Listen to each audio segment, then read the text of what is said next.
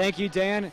Coach, you win 3-0 today, but it was a tough-fought 3 games against this Huntington squad here. Their front line with their height was giving you a little bit of trouble. What were you trying to do today to try to counteract that? Well, they played a really good game, Huntington did. They gave us all kinds of fits. You know, I felt like we did a lot of really good things, but then we also made a lot of errors. And it's kind of uncharacteristic of us. And I don't know how much that was our lack of execution or whether Huntington was playing really good, you know. Now you have 2 games coming up, 2 non-conference games, kind of wedged in between all your games in the Crossroads League here. What do those 2 non-conference games kind of do scheduling-wise for you here?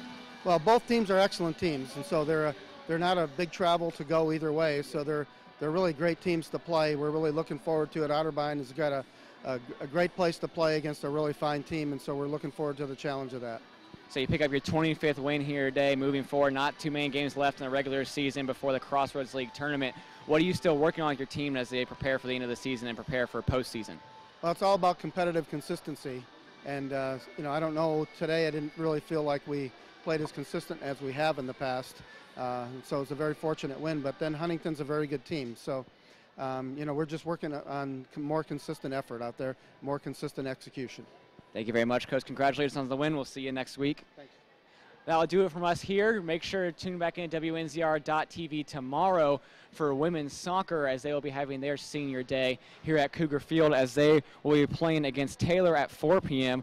The women's volleyball team will be back in action a week from today as they will be taking on Ohio Wesleyan at 7 p.m. And this Saturday, make sure to catch the men's senior night against IWU. That will be Saturday at 2 p.m. as well. Again, I am Josh Sturm for Dan Monin and the entire WNZR.TV crew here.